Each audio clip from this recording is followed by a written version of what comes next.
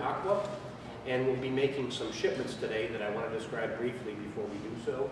This particular piece of equipment is a skid-mounted water treatment system designed to treat well water, about 2,500 PPM TDS.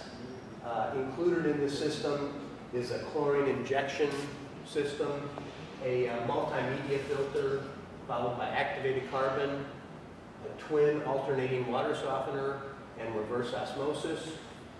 From a 2,500 ppm TDS feed, you would expect product quality to be 100 ppm TDS or less.